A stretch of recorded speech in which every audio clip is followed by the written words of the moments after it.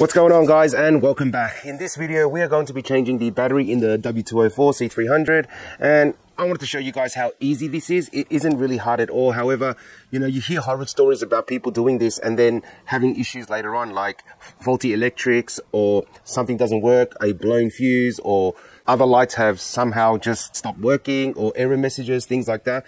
But I'm going to show you today that it is pretty safe to do. All you have to do is disconnect the battery using the negative terminal first, remove one 13mm bolt, and you'll be able to loosen the battery from the battery tray. And then after that, it's just a matter of pushing all the cables out of the way, lifting it out, and then reinstalling your new battery and reconnecting your terminals. Let's jump straight into this and get the battery out of the car first. Rightio, so first thing you need to do is remove this cover box, which is basically your filter for your air that passes through the car.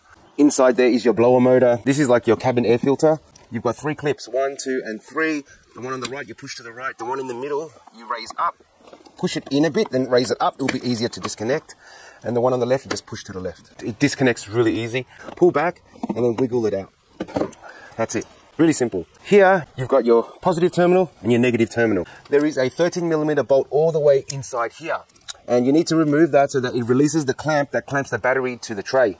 So I'm going to show you that now. There's our battery there. Let me show you what I'm talking about inside here. As you can see right there, you can see that 13mm nut in there. And that is the little bracket that clamps the battery down so that it does not move. If you didn't have that clamp there, this would most likely move around a lot.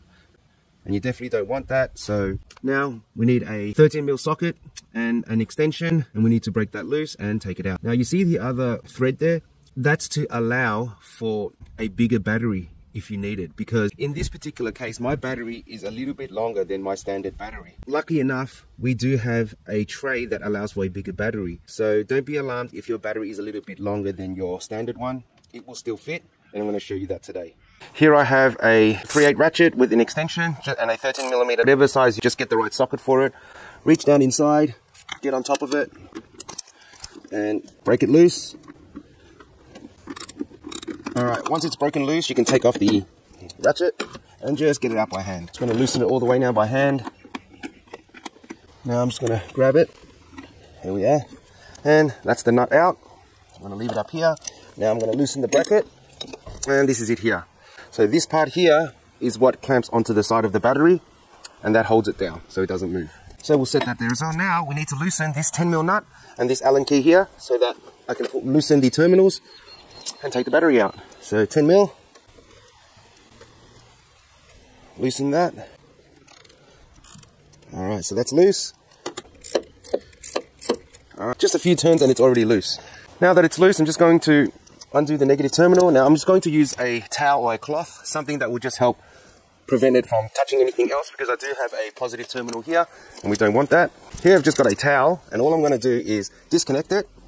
If you're scared of getting like a little spark, don't worry. I'm just going to pull it straight off now, work it off, there we are, and then I'm just going to wrap the towel around it so it doesn't make any more connections with anything else. That's our negative terminal disconnected. Now for our positive terminal, do the same thing here. I'm just going to loosen it, wiggle side by side, and then pull it straight off. Wrap it like that, and we'll get it out of the way as well. That is your positive terminal, and you have a ground terminal here, so don't let the positive touch this unless all the power has been discharged from your battery, from your car. Then it won't create a short. This is one of the main things I believe that's going to cause a short or some sort of electrical fault, is if you somehow touch the positive terminal while there's still power within the car chassis, and then you touch ground of the car's chassis with a positive terminal, it's definitely going to create a spark. Even though you have things like overload protection and all that, it's most likely going to short a fuse somewhere or throw an error somewhere. If possible, you want to prevent any kind of short between the positive terminal and the car's chassis, and even the negative terminal. Don't let them touch, don't let the positive touch the chassis of the car, because it's definitely going to create a spark. And if you have electrical faults after, you may have done that without even knowing. So just be very careful of that. So now that the battery's loose, all we have to do is pull the handles up like so, lift them both up. They're normally folded down like that. Lift these up so you have the handles to pull them out. And if you wanted to get a direct replacement, just look here. You're going to see your part number right there. This is the voltage, 70 amps, etc., 760. It's an AGM battery, so try to get another AGM battery. Get all the terminals out of the way and simply lift. Something's in the way, just lift it out of the way, and there we are. Battery straight out. the air hose for the battery is going to disconnect here, right? And that's fine, not a big deal. That's simply connected to this here, this red little air tube right there. If your new battery doesn't have it, don't worry about it, it's fine. Now let's grab our new battery and let's talk about it before we put it in. Right, so here we have our new battery, and this is the air tube that comes out of your battery. This is the W.U.G.A.W.B F18. Although this isn't directly from Mercedes or a direct OEM replacement, it is designed specifically for OEM batteries. And it's also a little bit more powerful than the one that we currently have. Now, when it came to making a decision on which battery to buy, I was either going to go with an original from Mercedes or an aftermarket that was designed specifically for my car. Now, as you can see here, this has 42 months warranty. You can see it on the sticker right here. It says that. So having 42 months warranty is also a key factor. Not only that, but this is also an AGM battery, which is exactly the same as the one that's already in the car. Now, there are two main types of batteries that you can get for your automotive needs. One is an AGM battery and the other is the lead acid battery. The AGM is a little bit better in terms that it's ideal for cars with lots of electrical equipment and especially diesels as well. Another good thing with these batteries, they are completely maintenance free, sealed, and the biggest contributing factor to buying this battery was that it was made in Germany. Now, if you compare this battery to the one that's in the car, you can see that this is 800 in terms of cold cranking amps, and its capacity of ampere is 85. It is also a little bit bigger than the one that we currently have. It's just a little bit longer, but in terms of width and height, it's still exactly the same. Now, don't be alarmed even though it's a little bit longer, because as I showed you earlier, there is an extra mounting hole where you are able to add a larger battery. And I'm going to show you that right now. Right, so I'm just going to bring the battery over now and just move the cables out of the way. And then once the cables are out of the way, I'm just going to plop the battery in. And I'm just going to sit it down first. Now, just in case I accidentally touch the cables as I'm trying to reinstall it, I'm just going to cover the terminals. This just makes it a bit safer. And now I'm just going to move the battery around until it finally sits in place. It may just take a little bit of moving around depending on how your cables are positioned, but overall you will be able to get it in. Just make sure you push all the cables out of the way first. Right, so here is the tube. And you just push that on there, really simple. It sits all the way in like that, and that's it. All right, so now you can see the battery is completely leveled. It doesn't move. Now we need to get on our battery clamp once again, right there. So we'll put that in, get the bolt in, and hopefully it fits in just well. But even if it doesn't, it's pretty safe in there. As you can see, it doesn't really move around at all. So that's pretty good as well. You shouldn't have to worry if you can't get that battery clamp back in, but you should if you can. Let me just show you how the battery clamp's supposed to go back on. You see how you've got this side here that has a lip? That's supposed to sit on the battery like this. Then the bolt will go into a threaded hole that's there. And that's the way it sits in, just like that. It will probably take a little bit of maneuvering, but just like I showed you earlier, there is a location where this can be fitted. Now it's probably going to sit closest to here because the battery is a lot longer now. But let's just see what happens when I get it in. Okay, so now I'm just going to drop this in and I'm going to move it around with my socket set. Perfect. All right, there we go. It actually lines up just right. So I've just dropped the bolt in there like that. Now I'm just going to use the socket to line it up and start it off. Okay, so now I've just snugged it up. Now grab my ratchet, put it on, and tighten it down. Just tighten it down nice and snug. Don't go too tight. It's just to really hold the battery in place. Once you feel it tight, that's enough. Battery doesn't even move.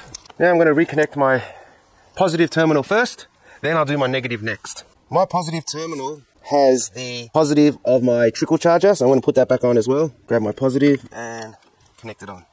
And get my 10mm nut and screw it back on.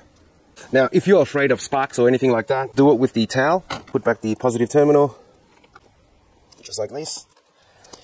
Now, it's very important that the negative terminal doesn't touch anything positive now. Wrap it so it can't touch anything. I'm going to get it on all the way down. Then I'm going to tighten it with the 10mm spanner. Now, it's also very important right now that you do not accidentally touch the chassis of the car as well, because that's going to cause a spark because you're touching positive and negative together. Be wary of that. You can see you've got a ground bolt here, so do not accidentally touch it. You will cause sparks. We're going to put on the negative terminal, put on my negative terminal for my trickle charge onto this, and I'm just going to push it straight back on. So as you can see, there's a positive terminal on, nice and tight. You can't even get it off. Positive on the right, negative on the left. Here's a little like protection cap, and just leave it there ready to trickle charge if ever I need to. And don't forget guys, if you ever jump your car, you use this positive terminal and this negative terminal. You don't have to use ground chassis of the car because this is already connected to the ground chassis. Simply reconnect the negative terminal now. I'm going to use the towel in case you're scared of sparks. Alright, there was a little spark there. I heard like a little bit of electricity, but that's nothing. Not a big deal at all. Just going to tighten up the terminals. I'm also going to reattach my ground terminal for the trickle charge. Get it on all the way. There we go. Nice and tight. Let's get this positive terminal out of the way now. We don't want it anywhere near the negative terminal. Let's give the car a start and see if we have any sort of error messages. Let's put our cabin filter back on. Squiggle it in like this. There we are, just like that. Get it centered. Put our clamps back on. Center one. And our one on the left. Just like that. That's it. Let's give the car a start. Check this thing out. This is a hail cover for the car, and it's also heavy duty as well. It's basically just to help the car from any type of hail damage. So before I replaced the battery, I wasn't even able to unlock the car and lock the car. And now with the battery changed, everything works as it's supposed to. I'm gonna jump in the car now and let's start her up. Perfect. And there you have it guys, no error messages whatsoever. Car starts just like it was brand new. And that's how you change out the battery for your W204 guys. It's a really simple procedure. So I hope it gives you the confidence to do a battery replacement yourself. Until next time guys, this is Mike with mikeyz vlogs, signing off. Bye for now guys.